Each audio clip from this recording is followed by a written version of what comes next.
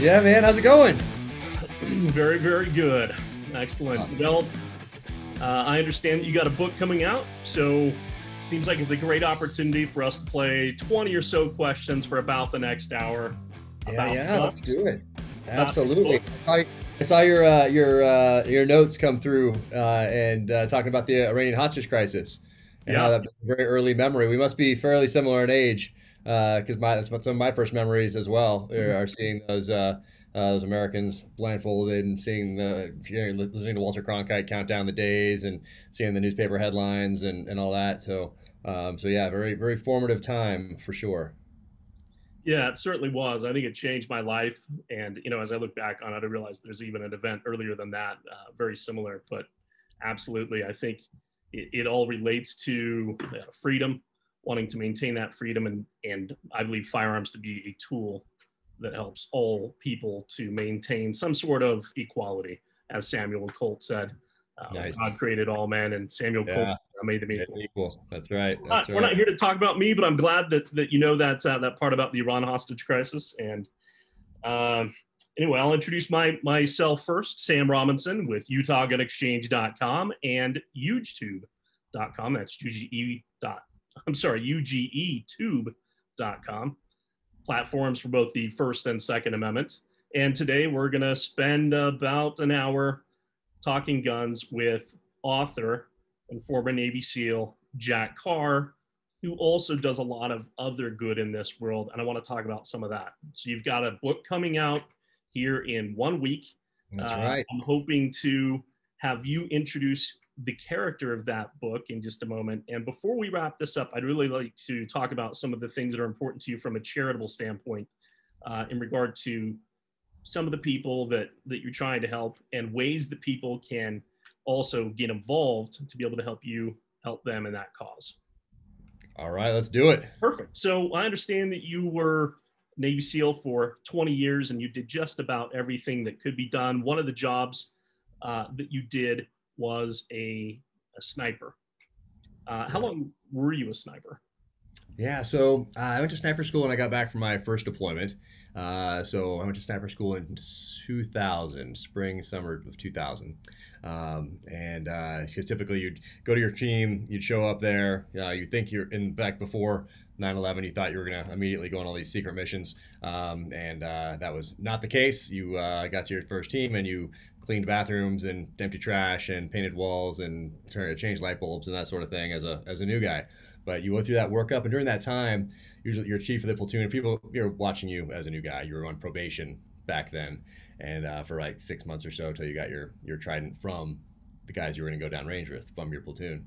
But you typically see it's very obvious like who the good shooters are and who you should give the A dub to maybe instead. And then after your first deployment, some guys got to go before their first deployment, but that would be the kind of the outlier. If somebody got sick or hurt or something like that before sniper school and they had a slot popped up for a certain team, then every now and again a new guy could go. But typically it was after that first platoon. So got back from that first one and went to I think it was 73 days of sniper school, and then came back to my platoon and you continue your workup for about a year and a half before you go downrange again. And so yeah, I was a sniper from I guess 2000 until I got out. But really, it was a 10 plus year run as a sniper at the tactical levels. Very cool. It's definitely going to relate to what we're going to be talking about today. So, anyway, obviously, I think you're a Renaissance man. You're an intellectual. You're an author. You have done some tremendous physical feats, and you're doing a lot of very interesting intellectual endeavors.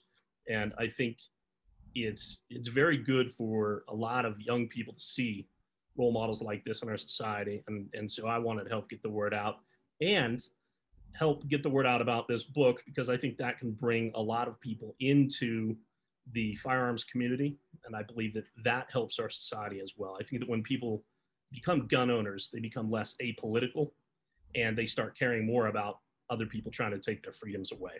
So Yeah, I I've think, noticed that too. That's definitely something that I've noticed over the years as well. There is something about that, whether it's being around other people that they weren't really exposed to before because of their social circles, mhm. uh, or just the responsibility of now owning and knowing that you need to train with this firearm to be proficient to protect yourself and your family. So whatever it is, probably a combination of those things. But you just take an interest, just like anything else. If you have an interest in something, then all of a sudden you go deeper than that what you Yeah. might have just had an initial exposure to on the surface prior to taking that deep dive in. But you're right. There's like growing up, we had in the '80s, we had you could turn on the TV. Okay, you could ride your bike to the video store, get a VHS, ride your bike home. You could read or go outside Right. and climb a tree. Maybe it's already 2600, but that only has you only have a certain amount of time you can do that. You can't do that, all through the night like people can today on some of these video games. But the influence of popular culture was strong, and it's not any less strong now. There are just more distractions, and I think a lot of those distractions aren't necessarily as I don't know, I guess productive or even don't incorporate some of those values that were, whether intentionally or not, woven into some of the popular culture in the '80s. I mean, everything from GI Joe cartoons, those aren't there anymore. Knowing is half the battle. That stuff. The Right. cartoons today, a little Yeah. different. Even movies, even the ones that were not supposed to be pro-military, I guess, or even weren't supposed to inspire you to join the military, kind of inadvertently did. And I'm talking like First Blood or Rainbow First Blood Part Two, or even Platoon, things like Right. that. It was obviously way more, obviously very serious. But today I don't really see that in a lot of the films out there, a lot of popular culture. So, and I really enjoyed growing up reading books with protagonists that had backgrounds that I wanted in real life one day. So I'm reading books by guys like David Morrell, Nelson DeMille, AJ Quinnell, Jesse Pollack, Mark Olden, like all these guys whose protagonists had either like Vietnam experience as a SEAL, Vietnam experience as an Army Special Forces guy, or CIA guy, something like that. So I just had these great memories of reading these books as I prepared myself along my path. And so that's what I'm trying to do today. I always knew that I was going to go in the military and I was going to write these thrillers afterward. But what I've done, and you may have noticed, is that I've woven a few things into the storylines to address some of some of the things we just talked about here. So I don't just have a character that all of a sudden is carrying concealed in California and just going about his business, doing moving the plot forward. I talk about that. Well, is he carrying that illegally? How can he carry that thing in California? Right. And all of a sudden he's in a gunfight. Does he have more than 10 rounds in there? I don't even know where that stands now. I heard it went back and forth, but who knows?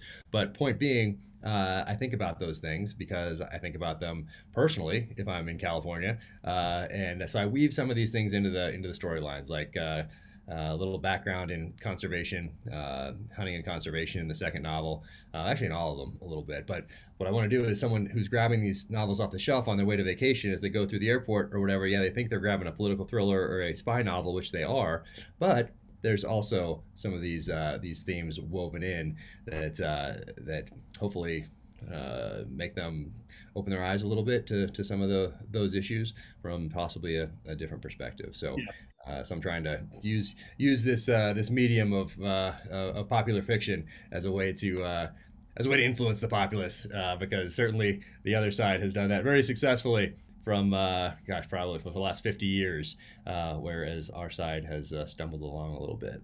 Yeah, pop culture is tremendously influential, and it's so good to see a movie or read a book that is technically correct and the characters are proficient and the character development has been put into the characters so that people who are of that ilk or want to be or are similar relate to it. And it also does a lot of good from a promotional standpoint. Speaking of which, would you like to introduce your character, your main character? Sure, sure. So my main Tell us a character bit is about him. James Reese, and he has a background fairly similar to mine in that he was a prior enlisted Navy SEAL sniper. Somewhere along the way, he becomes an officer, and when the reader meets him in the first novel, The Terminal List, which is the one that they're filming right now in LA for a series for Amazon, which is pretty cool.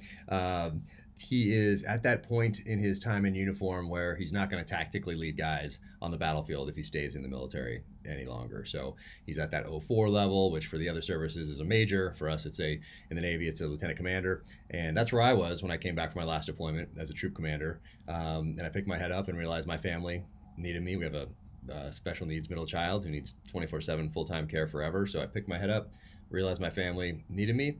Also realized, hey, if I stay in, I'm going to come back as a team commanding officer, which sounds impressive, but in real life today, it means you're more of a manager. You're in a tactical operations center. If you go downrange, you're allocating assets, that sort of thing. You are not out there tactically maneuvering guys in the battlefield. You certainly aren't kicking any doors in. In fact, the guys don't even want you down in there anymore because you haven't done these workups and you've been out of it for a while. So you're just going to go down and stumble around and mess things up if you go out with them anyway.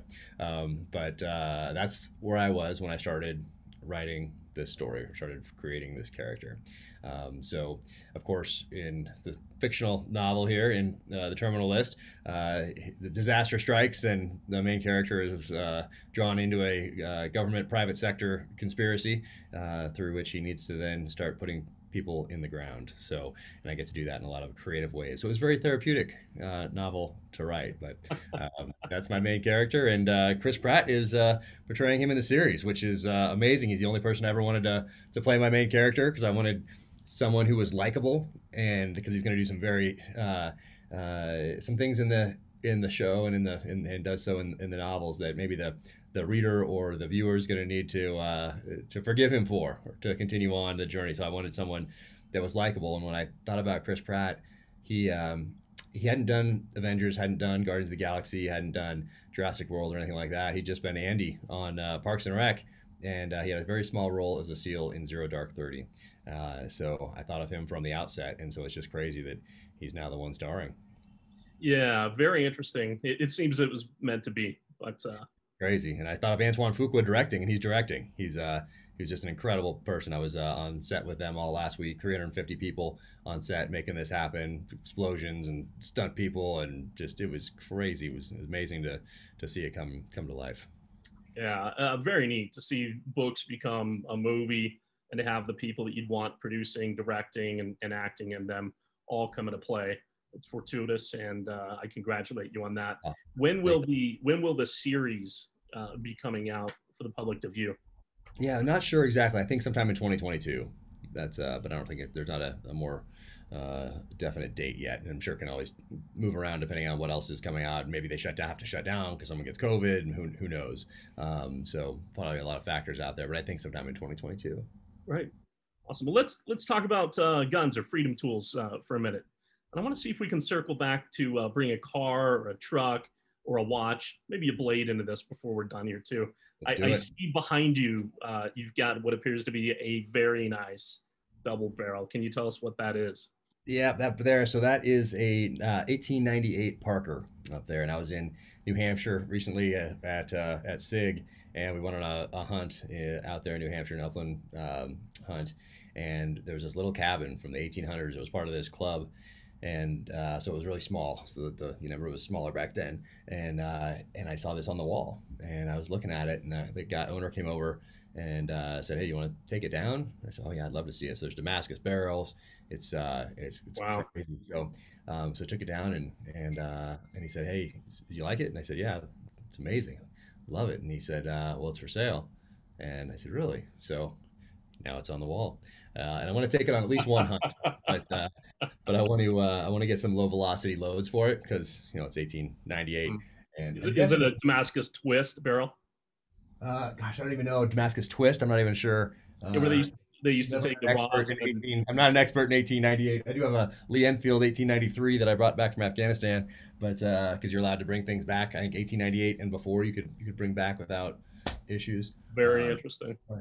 yeah, no, it's beautiful. I mean, it is beautiful, and It is. I can yeah, see it from here. one run. Yeah, one run. I want to take it on one hunt, low velocity loads, and then put it back on the wall probably. Yeah, you got to be able to shoot it, right? Yeah, we'll shoot at least one hunt with it. Yeah. I love the logo with the double T Hawks, and I see that you've got a new one on the wall there as well. Yeah, so Talk about retirement that. gift. I got out of the military. One of my dear friends got me that. Also Damascus on that one, and then it's the Winkler tomahawk that is featured on the logo for this brand, and this is crazy. These are casings right here. Oh, So this is really? brass. Yeah, crazy. Oh, Yeah. So that's pretty cool. Guy in Texas makes those. Matt Tummelson does that. He made one for Rogan with a big. I forget who put that one was, but so I got in contact with him, and now that's on the wall. Sensing a theme here. Very cool. I love repurposed art, repurposed material to create, but I guess it all Yeah, they've is. all been shot. So yeah, they've all been shot, which is cool too. Absolutely. Well, so what was the first gun you shot? You remember that? Yep. Well, I'm a little Firearm, 22. anyway. Yeah, little 22 at a summer camp when I was 5. It was BB guns then, so I was probably 7 by the time 7 or 8 probably when I went to the 22. And I can't remember if I did something with my dad before that or after, but BB guns first, and then into 22s, just single shot 22s. Didn't really know what I was doing. I don't think they really gave us much much instruction back then. But then I would go to the range with my dad. He had an old 22 that he got from a gosh, I'm gonna mess it up. I'm gonna mess it up. It's the pump action Winchester model 90. Anyway, I don't want to mess it up because everyone will correct me, especially on this. Everyone else will know. But he got that along with Say that was awesome. it was yeah, really cool. I think it was from the 1920s, I want to say. And then he got a pre 64 30 from a pawn shop in I think in Santa Barbara. Just walked in as a 12-year-old kid and walked out with both of those and a Colt Woodsman. I think he got them all at the same time. So Wow. so we shoot that. We shoot this old Colt Woodsman and the pre 64 30, which I just took on a hunt last year, which was pretty cool using that old thing, which was amazing. Very. And old pump action 22 that was I still have them. I still have all of them. And so those were the first ones. Those were, I grew up with those. And then later when I could legally buy pistols, then I got a couple pistols, and then I started, yeah, every chance I got, I would give myself a little gift when I got back from each deployment that was always a firearm. I think it's a great gift. I highly recommend people give more of them to people who are prepared and want to accept that, of course, and do it responsibly. So, would you say that one of those was one of the most influential, or the most influential gun of your childhood, or was there something else that came in later that really fueled your appreciation for firearms? Yeah, no, I was always so interested in firearms. Those are the only ones that we really had in the house growing up. But I always wanted more. We just didn't do that. So I had to wait till I got old enough to do it myself. But yeah, I was always going through Soldier of Fortune magazine, and I know you did the same thing as well. There's Gung Ho magazine back in the day, and I just loved those ads and loved the HK ad in a world of compromise. Some don't have the I'm guy in the dope. mud like crawling up over that Oh yeah, log. That thing was awesome. I want to actually I need to frame that at some point and put it somewhere. But I love that. I amazing. love that ad. That HK ad was just really stood out to me.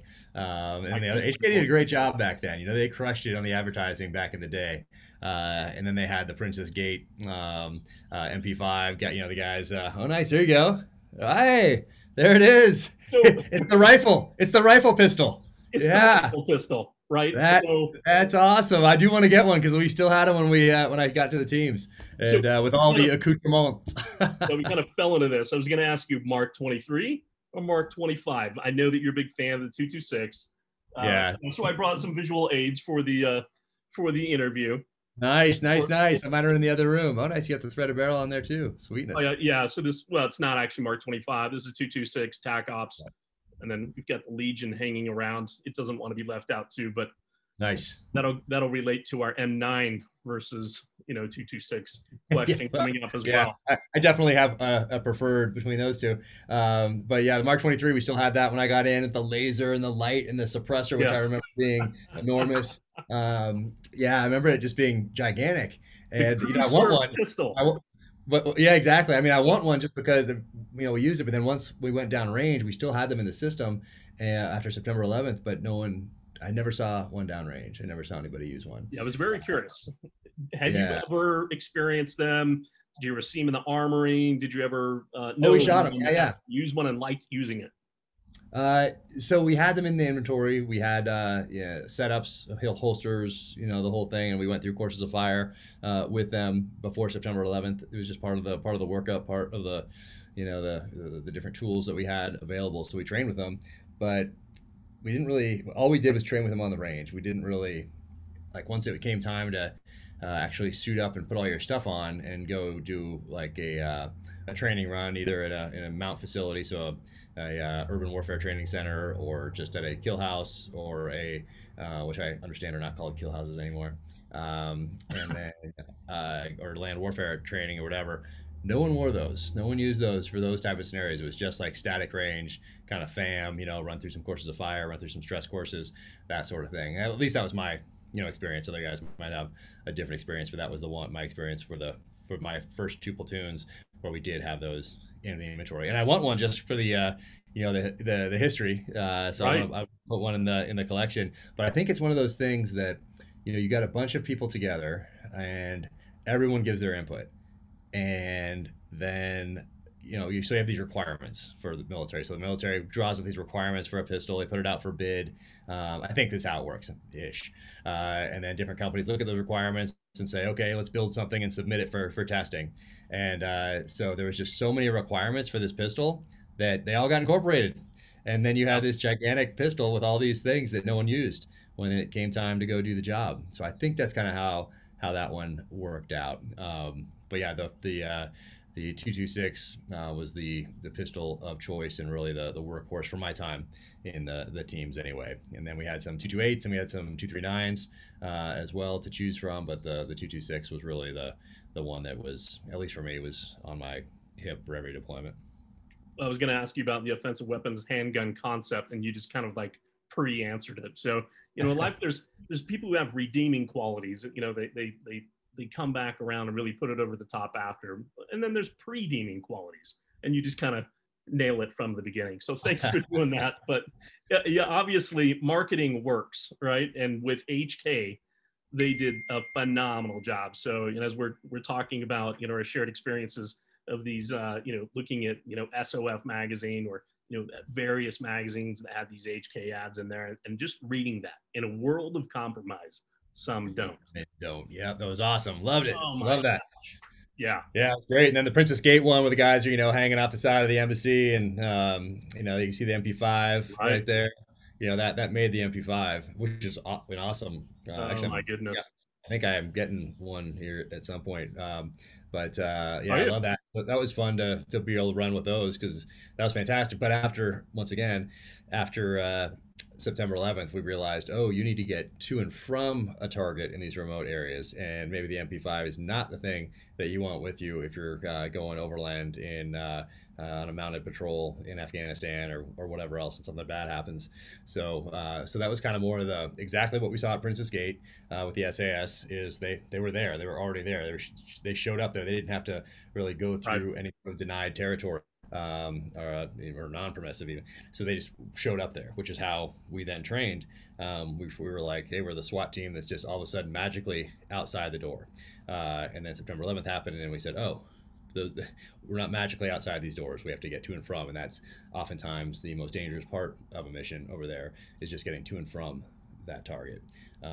So safety of flight is something that, as a combat leader, I thought about quite a bit, just getting to and from target and all those contingencies, because a lot of things can happen along the way there. So that was a very long way of saying that we didn't really use the MP5 much in real life after September 11th. We had some SDs that shoot out lights with, or whatever else. Mm-hmm. Those are pretty sweet, but for the most part, it was all M4s. I did get to do my shipboarding operations in what was then called the Northern Arabian Gulf, right off to enforce the UN embargo on ships coming out of Iraq and heading for Iran.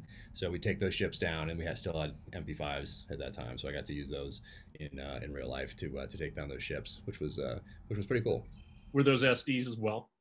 No, those were just regular old. We didn't even have. I don't. We didn't even have suppressors on them. No, I don't think we know. Barrel length. I have to go look back at pictures, but I'm pretty sure it was just MP5 with a Sans suppressor. Yeah. I mean, I have to think these days because it's been a moon or two since Yeah. 2001 when I was doing that. 2001, early 2002. So gotta go back in the memory banks a bit, but that was awesome. And for a lot of that, we'd sling those and use the 226 because we had even though they didn't have rails back then, we had this adapter thing from Surefire that allowed us to put a light on there. And when you're clearing these little spaces in these ships, people hide in the weirdest places. And for a lot of that, we'd use that light on the pistol to clear a lot of that. Just regular old white light.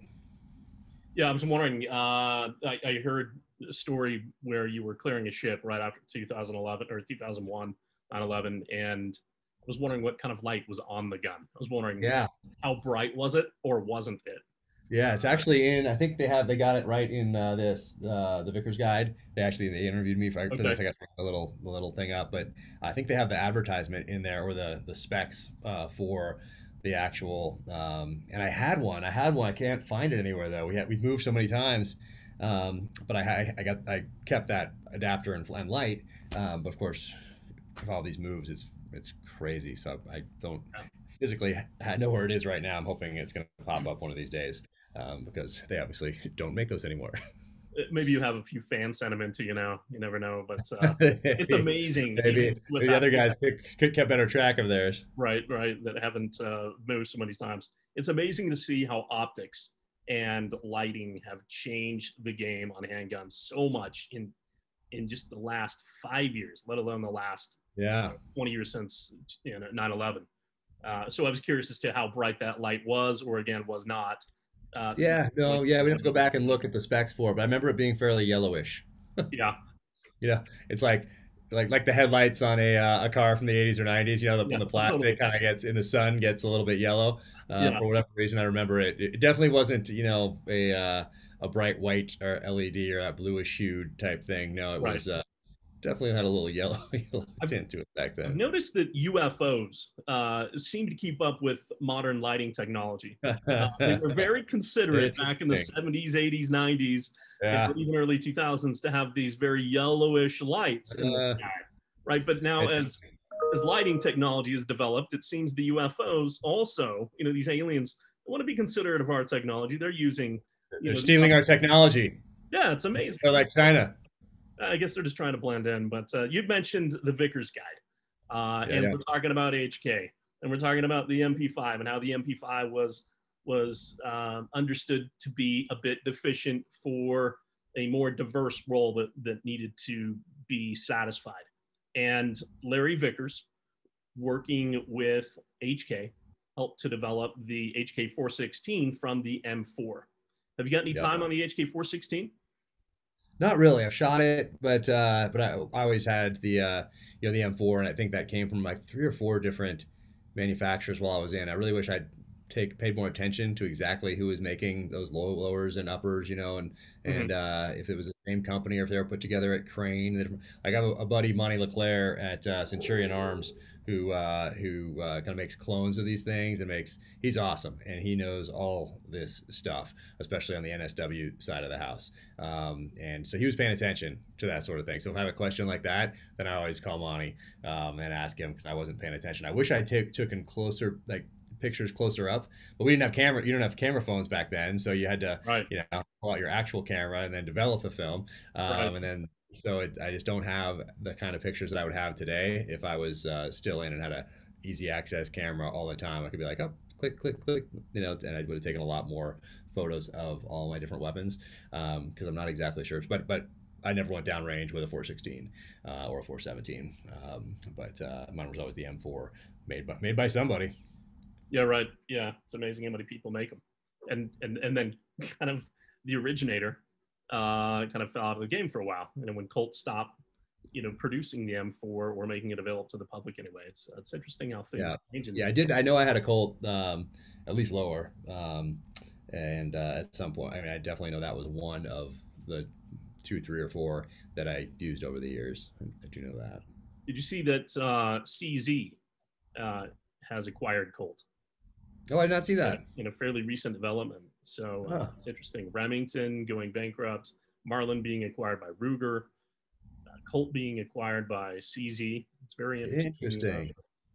past few months on these types of Yeah, I situations. know. I've been busy getting ready to launch this novel and working on the scripts for the series and all that sort of thing. So I missed that, but that's interesting. I wonder if what they're gonna do to kind of reinvigorate that brand, or if they're just gonna sell hats and keychains with let's say Colt. It'll be very interesting to see what they do. Well, they just came out with the Anaconda again. So they did the Oh, Python really? years ago. Yeah, Yeah, yeah. the new Anaconda. And apparently it's a phenomenal handgun. Nice. Um, so I think they're going to continue to do awesome stuff. They're Great. 1911. They're fantastic. And Great. CZ is just amazing. Mm. Their shadow pistols, and just I think pretty much everything that CZ makes is phenomenal. So I think Yeah, it's going to no, be they a do a good great job. thing for the end user. Uh, I think we live in the good old days for product development as it relates to firearms right now. There's so much amazing stuff hitting Yeah. the market. It's just awesome. Yeah, So yeah. CZ's always done great work, and they have some fascinating history. I wove a little bit of that into my third novel, Savage Son. I have a CZ in there. I had to reach out to what's called the Bruno. Is that how you say it? So I had to yeah, reach out to the guys Lorena, at CZ. How do you say it? I always mess it up. Burno. Bruno. So Oh, I so yeah, I'd reach out to them and say, hey, I want something that was, acquired in Africa about this time, maybe used, maybe a couple years old, and made it over to this country. And so I went through the whole history of what I wanted and said, what would that be? What would the history of that firearm be? And so they wrote back, gave me the info, and I wove that into the storyline. although I've looked into a lot on how you do the research. You will actually go spend time on location, in a country, in a place where you want the character to be. Uh, Yeah, yeah, I got lucky with this last one because it's mostly continental United States based. Because with COVID, everything was shut down during the time that I was writing this fourth one. But yeah, for the second one, I went to Mozambique, and then a little later, I went to South Africa, helped trained up an anti-poaching unit focused on mhm. protecting some of the last rhino on Earth. So got a lot of great stuff from doing that. I went to Russia for the third one, to Kamchatka Peninsula, to south of Siberia. So it's important for me to go to these places because oftentimes you don't even know what you're looking for until you're there. And if I just had a list of questions that I could answer by, going online and looking for those answers, yeah, that is one thing. And I could take those same questions, go to the place, and realize, oh my gosh, there's so much more. This was just like a launch point for me to have a conversation with someone who then tells a story that I then incorporate into the novel. But I never would have been able to do that just with a Google search. So it's important for me to go to these places to get that local flavor. Yeah. I thought it was interesting to hear you talking about being back in New England, I think in the springtime or the summer, and imagining what it's going to look like in the fall. And because your story is going to take place during that period of time, it reminded me of someone planning a mission. So it seems like you're planning a book like you might plan a mission. I'm not sure if that's true. It just seems like it. Yeah, I mean, Like there's an a lot. The operation. similarities are in really the aggressive problem solving, and on the battlefield, it's about identifying gaps. It's about capitalizing on momentum. It's about adapting to the enemy. That's what they're doing to you.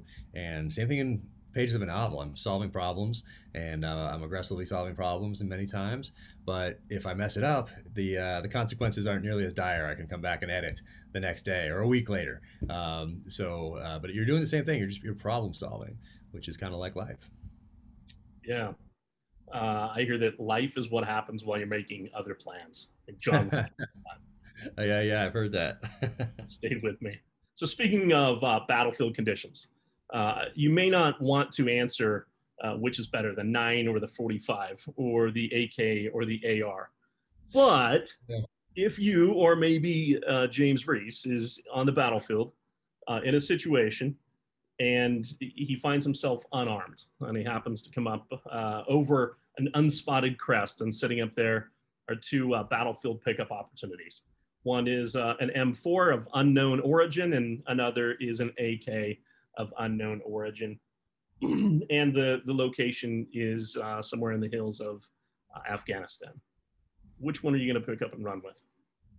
Yeah, so it's a lot of variables there. So obviously his background would be similar to mine in that we have a lot more time on the M4. So that's the one that we naturally, go to because that's what you've trained up with and gone down range with for 20 years, and that's what you have more in jiu-jitsu. We call it mat time, or in the ring time in boxing. So that's the one you have more time with.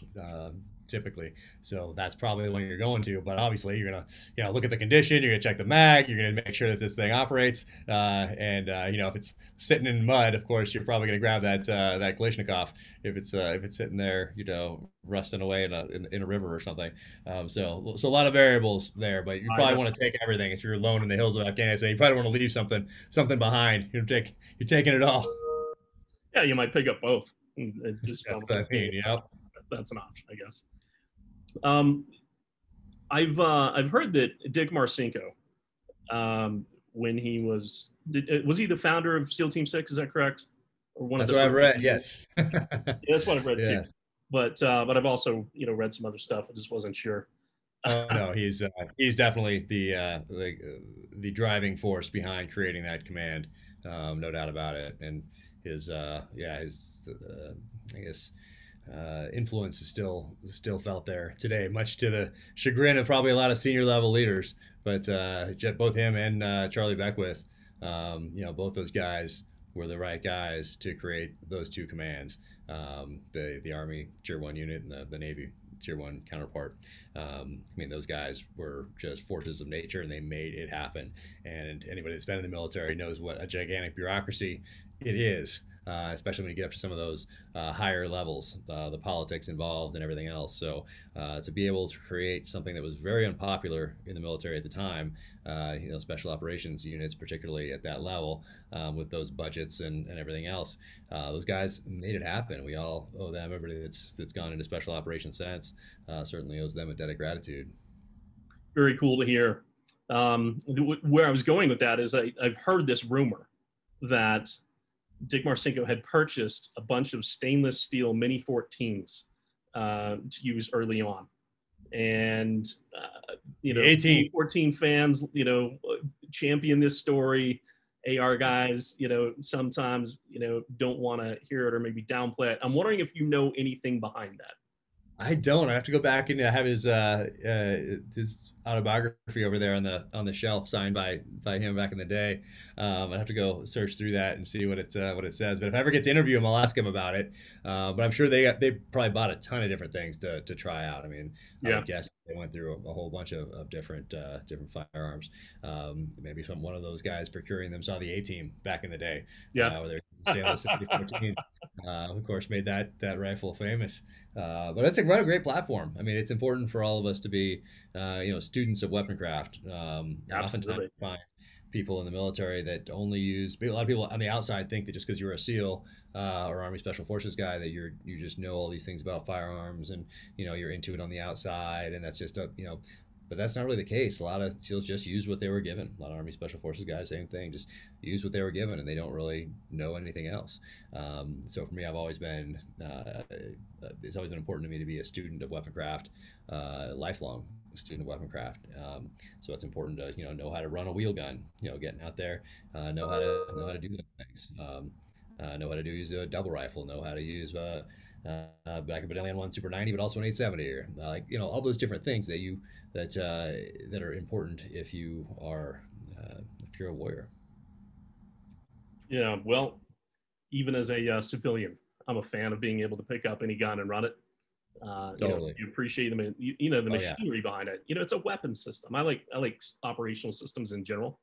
Yeah. Whether it's a fine mechanical watch or a finely tuned vehicle, a gun, whatever it happens to be. They Yeah. work on physical principles, Yeah. No, and exactly. it's fascinating to see the clockwork behind them and to be able to interact with them and see physics in motion. Yeah.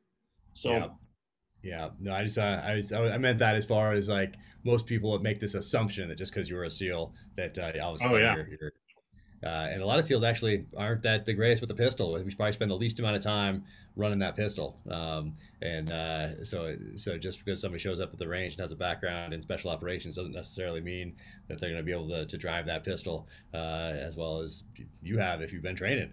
So it's all about taking that personal interest in it, kind of outside of quote unquote work, and getting after it on your own. I'm always impressed when people are humble and they subject themselves to another teacher. And I know that you've taken additional training courses to elevate your game on the handgun side of things, and I think that's always a very good thing for everyone to do. I think the Oh best yeah. in the world always do that. And Yeah, no, absolutely. Yeah, I've always done that before the military, while I was in the military, after the military, always building on those skills, and these guys just trying to maintain some of these skills these days with so much going on. But yeah, there was one. We didn't really do too much shotgun work. We used the shotgun really as a breaching tool, mhm. in the SEAL teams anyway. And I've got a couple different ones over the years, but. And I ran an 870 before I came in the military. I did some courses with the 870 just because what an awesome I mean, just iconic. Yeah. And I have a couple of them here, and just I love that. I love running that platform. But then I never really run in like an auto loading shotgun. So I went out, sought out a guy that did Morgan Consulting, who actually got in touch with me. I mentioned him on a podcast like a year ago, and reached out to me. So that was really cool to reconnect with him. But yeah, wanted to learn how to run that at the time, Benelli M1 Super 90. And what a cool, I mean, that was awesome. I love running those things. So yeah, it's important to understand how these different weapon systems operate for a variety of reasons. But yeah, the interest part, but then also, hey, you never know. Yeah, yeah. Well, and I think it's so much fun. But yeah, you never do know. But I doubt that I'm ever going to be in a situation, where I'm going to have to do a battlefield pickup and not know how to run the gun just because I won't be in the battlefield situation. But uh, it's fun to be able to experience them all and use them. But let's talk about long range for a moment. Do you want to let us know what sniper rifles or designated marksman rifles, what long range tools did you use? What do you like? What do you prefer? For what reasons? Yeah, so sniper school we got there, and it's probably different today, but we started. Actually, it's a lot more science to it today. When I went through, it was still the older like Vietnam era tactics because we hadn't been in sustained combat since the end of Vietnam. I think things changed fairly significantly over the years that we've been learning and adapting on the battlefield, particularly with the sniper weapon systems. But we got there and we got handed that M14, and we did a match at Camp Pendleton after the first like couple weeks of training on it. So you're slinging in, you're doing all that sort of thing, your iron sights. So you had to graduate between different weapons platforms when I was at sniper school. So I think it was your first week or two on that M14, did the competition at Pendleton. Then you came back and then you graduated up to a 7.62, but from the Remington Custom Shop, and they were only for sniper school. We didn't have them once we got back to the teams, but it was a Remington 700, 7.62. At the time, I think we had a Mark IV on there, Leupold. So you do a week with that. You're doing different yard lines. You're doing your movers. You're doing your unknown distance, and then you graduated to the 300 Wim Mag that was Macmillan stock, still a Remington 700 action, but put together by the armorers at Crane. And that at the time also had a Leupold Mark IV on there as well. We'd eventually, I think in 2002 or three, I think that was when it was, but we went over to Night Force around that time. But for all my sniper school stuff and for my next deployment with those, it was the Leupold Mark IV, which I still have a couple. Um, then after that 300, we'd go to, and you do the same things. You're doing unknown distance, you're doing snaps and movers, you're doing these different yard lines. And what we did it up in this, we lived on the range. Had tents, put tents up, just kind of lived out of our cars on this range up in the middle of California, and the wind would come up there pretty good. So you got a lot of experience reading wind and all that. And then we moved up to the 50 to that, and we never had a Barrett. We had same thing with Millen and Remington 700 action, and yeah, those the 50s, and then you move up to that and do the same things with the 50. So that was kind of your arsenal back then. And then when we got back to the team, then we got issued the SR-25. They still called it the SR-25 when I first got it. I don't know if that was, if it was an actual SR-25 or if it's just I'm always confused about that Mark 11 designation and when that all of a sudden we started calling it the Mark 11 and if it was exactly the same thing or not. I have once again a Vickers guide that would probably tell me in the other room there. But yeah, we called it an SR-25 when we got it at the team initially, and then eventually we started calling it the Mark 11. But yeah, we got that when we got to the team. Now I think, or eventually they started giving those to the guys in sniper school, and I think that happened right after September 11th, I think. But yeah, so got to then go do sniper sustainment with that thing. So that was great. We went to a couple different places around the country, did a couple hunts, all that just to get familiar with that auto loading weapon system in different terrain and obviously different ranges and just get to know it. So those really became the workhorses after September 11th, were that the Mark 11 and then the Mark 12. So and then I don't know what happened after I kind of got back from that last deployment. Yeah, I'm dated now, but that was from my time in. As I was leaving, I think we had some Accuracy International stuff. As I was leaving, we had yeah, a few different sniper weapon systems as I was leaving that we didn't have when I was going downrange. So yeah, eventually I'd like to have kind of one of each, you know, in Yeah. the collection. I'd actually like to go back and get a bunch of Ken Hackathorn sent me a list the other day. He said he's like, hey, here's what the SEAL team guys were using in Vietnam, and be cool to get one of the or get one of each of these things for the collection. And I was like, yes, it would. So that was cool of him to do that. But yeah, so it was a you get familiar with these different platforms. In sniper school, your workhorse really is that 300 Win Mag. That's kind of what things. Even though we had all those other rifles, really everything kind of focused on or around that 300 Win Mag. So that's why that's still kind of my go-to today. Of course, I'd like to get like a 300 PRC and a couple other things as well, but just have so much experience on that 300 Win Mag that it's if I have to go grab one from the other room right now, I'm grabbing that. Hmm. Would you take a 300 bolt gun over an SR-25 if you could only have one? You got to grab one, go out that door. You don't No, need I to mean it grab depends on one. what I'm going out to do, but the SR-25 Mark 11 is just so much more versatile. Yeah. Allows you clear rooms, and it's just I'm a fan of options and a fan of versatility. Um, yeah, the SR-25 just gives you more options. Yeah. When you were out with the 300 in whatever scenario you were in, I would imagine you always have your sidearm with you. But do you also have an M4 backup or like an SR-25 backup, something like that? Are you and your spotter armed differently? Can you tell us what that looks like? Yeah, no, it's so when I started, we're still using those Vietnam tactics. So much of it was the shooter spotter type scenario, both in school and then when I got out before September 11th, and got out of sniper school and we did these sniper sustainment trips. A lot of it still was focused on that sniper spotter type relationship. But in real life, once we got going, that changed. You go in and we'd always have an AW with us. We have an automatic weapon. We have a guy on that. On that, we'd have sometimes you have Indige with you, so you can talk to people, especially if you're going into a house or that sort of thing that's occupied. You need someone that speaks the language.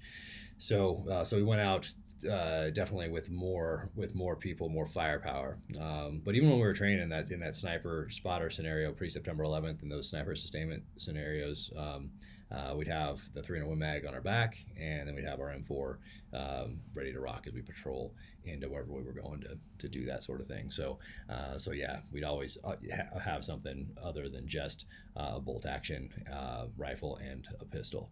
You'd always have your something else, your M4 or an AW with you as well. Ready to lay it down. Um, that's pretty awesome. Have you shot the 338 Lapua on any platforms recently? I What do you have. We think actually of had a that guy in our sniper school who was from. He was awesome. Can't remember his name right now. But he was on his way to the Army Marksmanship Unit, and he had gone through Marine Sniper School. He'd gone through the Army, both of their sniper schools, or maybe even three. Designated Marksman one, and then the SF one, and anyway, he'd done and he was going to Canadian Sniper School, I think, after he left ours. But he had an Accuracy International 338 Lapua with a Schmidt and Bender scope on it. So I'd never seen anything like that before, and this guy was good. He was definitely the top shooter in our class, and he went on to the Army Marksmanship Unit and did great things over there, from what I understand. But so that was my first time shooting a 338. Was there, and I've shot it multiple times after. Yeah, definitely don't want to get hit with one. Don't want to get hit with anything. Yeah, yeah, that's not fun.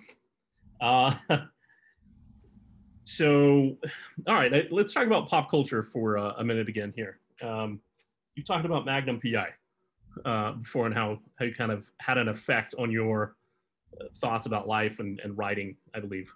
And you've mentioned some characters, some authors.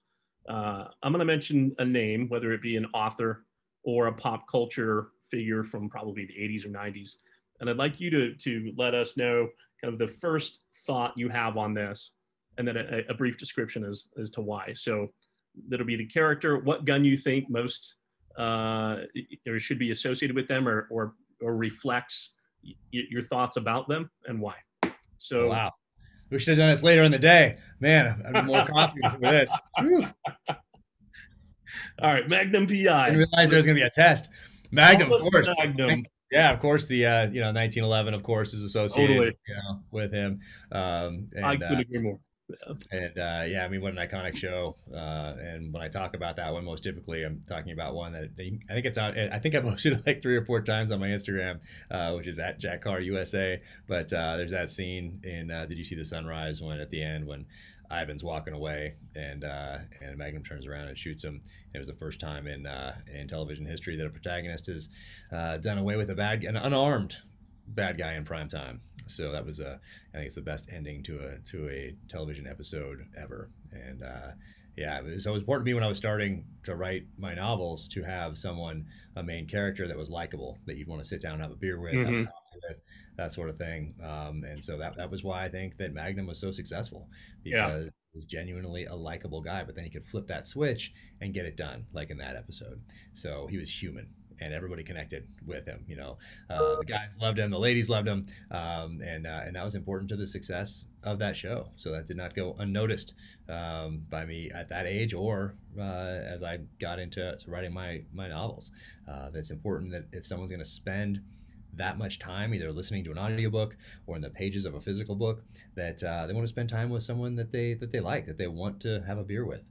I mean, what would you want to spend days with someone you don't like? So that was it. That was important to me, to have a character that was human. He likes his coffee like I like mine, with a little honey and cream in here, which people make fun of me for, but it's delicious, by the way. But that was important to me, to have a character that had, wasn't the best at everything. He's not that good at the surveillance stuff, because we don't really do that in the SEAL teams. We do now a little more, but certain teams do anyway. But it was important for me not to just make him great at everything. So he kind of stumbles around on some of that surveillance type stuff, but is very good at kicking in the doors and doing the business. Awesome. What kind of gun do you think most fits the character of Sonny Crockett? Oh well, yeah, another 1911 stainless. Who made that one? The Detonics. Is that who made his? I'd have to go I have back a lot and of stuff on that show. yeah, I forget who made, but yeah, But the for door him, off. that God, what a great show. I mean, yeah, gosh, and so many iconic Yeah. firearms that kind of, only that scream 80s. Like Totally. when Yeah. I see a Mac 10 or something like that, I think 80s. Oh, me too. Uh, so there's so many great, like, a bunch of pocket guns on that show that you wouldn't find today, that aren't made today. Companies that are out of business, they used to make things back then. So most of those weapons from Miami Vice, they scream 80s. Like, Magnum 1911, that's obviously been around for some time and still is around today. So that doesn't scream 80s to me. But man, Miami Vice weaponry, that screams 80s to me. Oh, absolutely. Yeah. Yeah. If you could have a gun that was a car, and the car is a Ferrari Testarossa, I think the gun would be a Bren 10. You know. There we go. That's the brand. Yeah, yeah. That's it. That's it. The brand 10. Exactly. All right. Exactly. That's the Miami Vice one. Ernest Hemingway. Hmm. What do you think he might? What do you think might reflect his personality? Oh my goodness. Well, there's a book called Hemingway's Guns that I have right over there, that actually has pictures of everything they could find anyway, of his, which is pretty amazing. There's a relative of his that's up in Montana that has invited me up to go shoot one of the last couple, well, at least one of the pistols that belonged to him, that's still in the family. So that's pretty cool. I mean, go do that very soon. So, and Yeah. it's a Colt Woods, similar to the one that I Oh have. It wow. looks a little different. They show me pictures of it, but it's so it looks a little different. It's a Colt Woodsman, but I think like the barrel's longer or something. But so it looks a little different than mine, but it's about, same time frame, and very similar, obviously. But yeah, double rifle, for him for sure, for Africa. Um, yeah, just a host. Of course, that iconic photo of him off Cuba with the Thompson submachine gun. Just an incredible photo. Um, so yeah, he's yeah, very closely associated, probably of all authors of the 20th century, the one that's most associated with firearms, I would say. I think Trying it's to think if there's probably any. yeah, yeah. Um, very cool. So if Jack Ryan and James Reese were going to go shooting together, just to have a fun day on the range, what do you think they'd shoot? Yeah, well, Jack Ryan's more of an analyst, and he's getting up there in age. So Yeah. I haven't read the last couple you know books that obviously Clancy's not writing anymore because he passed away. But the series continues. I haven't read the last couple, but yeah, he's more the analyst. So going to the range, he's getting more the dog and pony show. Yeah. Even back in the day, he was getting the dog and pony show more than he was going out there and tactically training with the guys, with the tactical level operators. So I see him maybe just walking by the table with a passing interest in some of that sort of thing, but then moving on. Definitely a different character than they recreated with the Amazon series, where he's obviously much more familiar with firearms. But yeah, in the original with the original character, yeah, he's the analyst, and James Reese is the operator. Yeah. So what would James Reese want to shoot for fun? Oh, If for fun, just for fun, man. taking his non-gun friend to go shooting with him. Yeah, gosh, Come back to the book. I don't think James Reese differentiates. Something for. I mean, it's all fun, one, and it's all work, two. It's all about no matter what, maximizing your time. And so going out and plinking isn't just something that he does unless it's test out, someone wants to show him a new suppressor or whatever else, but it's about going and training with these different firearms to make that time count rather than just going out and shooting some cans off a fence or something like that. It's not that wouldn't be a good use of his Yeah. time. So yeah, for fun is anything, probably. I mean, for fun is anything, yeah, that's going to increase his knowledge base, something that he hasn't shot before, something he's not as familiar with as some of the other things. So I would say whatever that is, that would be of interest, because because you're always working on those skills, and Yeah. there's an opportunity to shoot something new or different, then he's gonna take that. But it's not necessarily fun. It's to put in the memory banks, to know how to use and operate it more effectively in case he ever needs to. All right. Well, you've got a book coming out in 1 week. I Um, do. tell us about that again and where people can buy it. In addition to that, please let us know about your charitable work or the charities you support and how people can get involved to be able to help support you on that mission and to help Oh, do that good.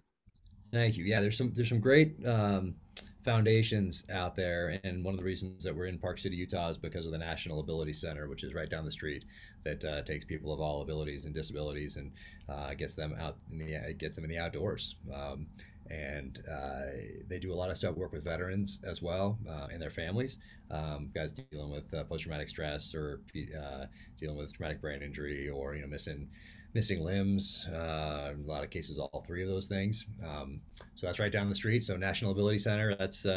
They do amazing work out there. And then there's a lot of other great ones out there too. Rescue 22 is an amazing one that trains up, fully trains service and support dogs for people dealing with the emotional and physical trauma of the battlefield. So Rescue 22, incredible. And it's very expensive to train a dog out for somebody, especially a fully trained service dog. And so they do very kind of low volume, but those dogs are trained up, and they get them to people that really need them, and they're life changing for those people. So that's incredible. So that's a great one. Big Hearts Under the Big Sky from the Montana Guides and Outfitters Association. They focus on getting the families of veterans out into the outdoors, and not just taking the veteran somewhere, but taking their family so they can reconnect after a deployment or as they're transitioning out of the military, kind of get to know each other again in the outdoors. So there's so many great ones out there, that people can support. So do that, and then yeah, book coming out. So the new novel is called The Devil's Hand, right there, and Each novel's had a distinct theme thus far, anyway. And the first one was really about, it's called The Terminal List, and it was really about revenge without constraint. The second one is called True Believer, and was really a journey of redemption, where the main character needs to learn how to live again, find that next mission in life, the next purpose in life, like we all do, depending on no matter what. We're changing a job, or maybe divorce, death of a loved one, whatever it might be. There's going to be transition periods in life, so I get to tap into some of that to weave into the storyline. And then Savage Son is the one I wanted to write since I was a little kid, and that really pays tribute to The Most Dangerous Game, which is a short story written in 1924 by Richard Connell. And I always knew even back in sixth grade that one day I'd write a modern day thriller that paid tribute to that short story. So that's the third one, and explore the dark side of man through the dynamic of hunter and hunted in that one. And then for this fourth one, I wanted to take a breath and explore something that I thought about a lot when I was in uniform, and then what I continue to think about today, just as a citizen of this country. And that's, what has the enemy learned by watching us on the field of battle for the last 20 years at war? What have they learned by watching us in Iraq and Afghanistan and Syria and other hotspots around the world? So I put myself in the enemy's shoes. If I was Iran, if I was China, if I was Russia, if I was North Korea, if I was a super empowered individual, if I was a terrorist organization, what would I have learned by watching us on the field of battle, and what would I have incorporated into my battle plan? So that's how it started when I outlined it on the way to and from Russia in 2019, in August of 2019. And I left my computer behind, left my phone behind on that trip, because who knows what people have sent me over the years, and uh, didn't want the Russians to either confiscate my computer and suck all that stuff out, or just have it, suck all that information out as I walk through customs. So I left all that behind and outlined the novel in a notebook. So I got back, incorporated what I'd learned in Russia into Savage Son, and then started the research for Devil's Hand. And I did a lot of research into infectious diseases and the weaponization of infectious diseases. So that, particularly from the end of World War II up till today, up through today. Like, what did the Japanese do in World War II? What did they develop? Who did they use it against? What did the Germans do? Where did all that data and research go at the end of the war? How did they inform the U.S. and the Soviet bioweapons programs? What did becoming signatories of bioweapons conventions in the 70s mean for us and for the Soviets? What happened to all that data and the scientists when the Soviet Union collapsed? So I was deep into that research when COVID hit. So I was hypersensitive to what was going on there, and because of the basis of the novel being what the enemy has learned, really by watching us on the field of battle, I also know that they're not just watching our response to COVID with a passing interest. They're not just watching what happened in our cities over the summer, with all the civil unrest, with a passing interest and then going about their day. They're not just watching a contentious political season and election cycle and going about their day. No, they are taking lessons from each one of those things and incorporating that into their battle plan. So because of the basis of the novel, I'm writing this thing in real time as these things are happening, and incorporating that into the novel. And then I ran into an issue, and that issue was, I got to October-ish, let's say, of this last year, 2020, and I was like, man, I'm in the enemy's shoes here. I just sit back and watch. Like, they don't need to do anything. They can just sit back and watch. We're doing a pretty good job of destroying ourselves from the inside. And so I had to figure that out. Once again, the aggressive problem solving. So I figured out a way to make it necessary that they strike right now while we're on our knees. So yeah, so once again, you got to figure these things out, and that was fun to figure out. But so that's really the basis for The Devil's Hand, and that is coming in hot April 13th. Very good. And where can people buy your book? Anywhere books are sold. So there's on my website right now, there are some independent bookstores that have a pretty cool book plate, which is like a sticker thing that I sign that goes in the book, gets stuck in there.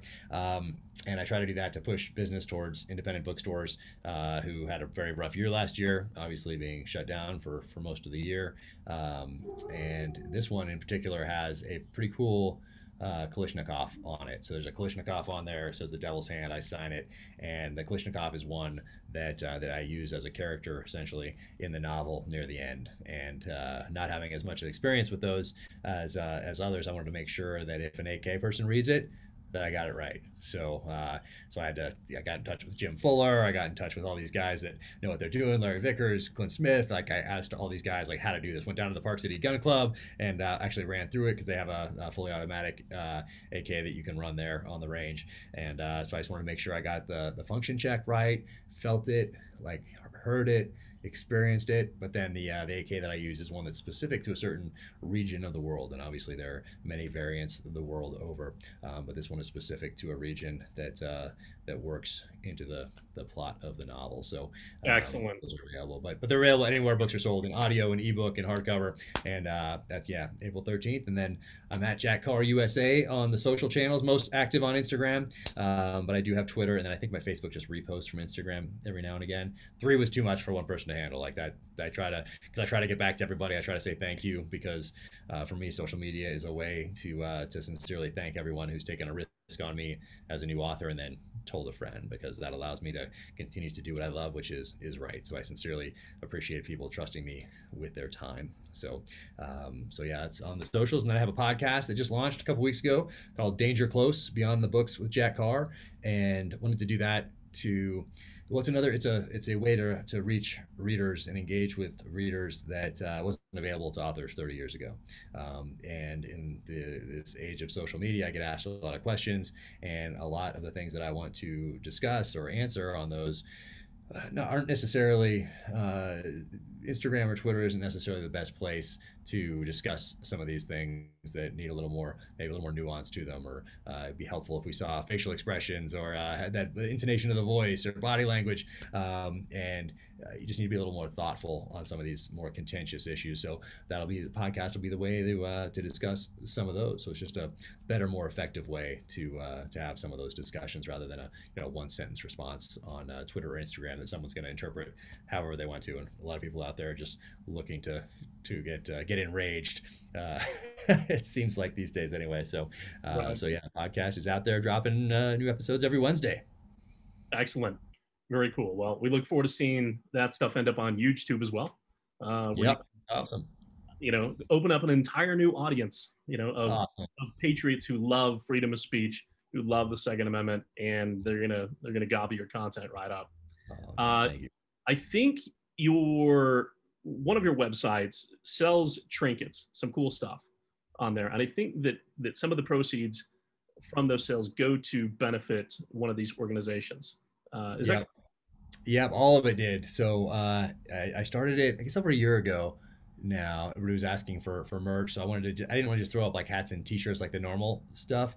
So I have some pretty cool stuff on some really cool bookmarks made by a veteran-owned company called Direct Action. They have a 5.56 round off the top, and they have a little saying on there, "Run to the sound of the guns," and another one, "Never tell me the odds," which is kind of one of my life mantras. And it's really never pay attention to the odds, but that didn't fit on the bookmark. But so, um, so there's those, bottle breachers, grenades that open, grenade bottle breachers that open beer cans or sodas, so that sort of thing. And the more things will be dropping, but we couldn't meet the demand. Like it got crazy. It got crazy after around Christmas time because it was just me and my wife, and my wife was like, "All right, no, we can't." I mean, boxes in the bedroom, in the living room, in the kitchen, like it was just chaos.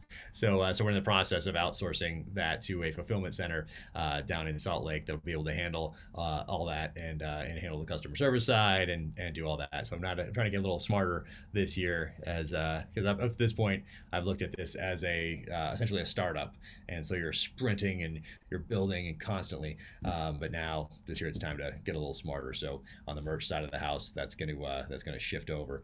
But for the first year, yeah, we ran it out of the house and gave everything away to the different foundations that were listed on the website. And it's I think it's down now because it's going to get reincorporated into the main site, officialjackcarr.com. And that's supposed to happen this week, but I'm a little skeptical if it's actually going to happen this week. We'll see. But it'll be up there soon. Well, it was And definitely also, cool stuff. It was up when I saw it, and it seemed like great gift ideas, and it's going towards a good cause. So I wanted to help get the word out there too. But Jack, it's been fantastic talking with you, chatting about guns. Is there yeah. you'd like to tell the audience before we leave about where you'd like to see this country go, where you'd like to see the Second Amendment community go? Any message you want to leave them with? Yeah, so gosh, it's so tough. So the main thing that I talk about to my kids or try to bring up as much as possible is how important it is to study our history and put the requisite time, energy, and effort into studying the past to make us hell, to give us a little more wisdom as we make decisions that are going to affect future generations. Right now, it seems like a lot of people are basing their opinions and who they vote for off of 22 how many characters a tweet is, whatever that is, 140 characters, 200 characters, whatever that is, and they're basing that off someone else's tweet who also did not put the time, energy, and effort into studying the issue and really thinking it through because there's so many distractions out there these days. So what we owe these future generations, our kids, our grandkids, is to put that time in, that mat time in, that ring time in, to studying these issues because people from the inception of this country up through today sacrificed everything so that we could have the options, opportunities, and freedoms that we have. And now, like growing up in the 80s, like we talked about, it seemed like back then one thing that we could all rally around was the First Amendment. And we rallied around that, and people articulated that, hey, I, I, I support your right to say this, especially if I disagree with you. Like that was one thing that we could all rally around. And now it seems like that's even been weaponized against us. The one thing that we had to rally around as Americans is now being used to divide us, which is a crazy thing to think about. But that's why the study of history and understanding why that is in there, just understanding what are our natural rights, that these things aren't given to us by the government, that they're not granted by the government, by our employees, by the way, that they are pre-existing and they are natural, and that we are free citizens. We're not subjects. Uh, so that's the main thing. Like for Excellent. people to do that study. And then, man, yeah, so that bums me out a little bit because I see that thing we used to rally around now dividing us, and companies now acting, but used to act in the spirit of the Second Amendment, even though maybe they didn't have to legally, they acted in the spirit of the Second Amendment. Now we have companies that have wealth and not necessarily just the wealth part of it, but the control of information, more importantly, not acting in the spirit of that First Amendment. So it's a new time, and this next decade is going to be very telling as far as First Amendment issues. That's for sure. But First and Second Amendment obviously are intertwined together because one guarantees the other. So, yeah, putting that time, putting that effort into the study of history, and talk to your kids about that sort of thing as well, so that they can make informed decisions going forward. That's the main thing. And then, what I also tell my kids is never miss an opportunity to make somebody's day. Like I think that's a good one. So, I love it. yeah, man, thanks so much for having me on. Yeah, thank you. All right. Well, we wish you the best of success in your book. Thank you for the Thank you. excellent message here at the end. And we hope you have a fantastic day. Thanks for joining me. Again, I'm Sam with UtahGoodExchange.com and UGE2, YouTube.com. And we will be hopefully putting more content out to the community and helping to get your message out. Thank you much. Awesome. Take care. Thanks so much. You too.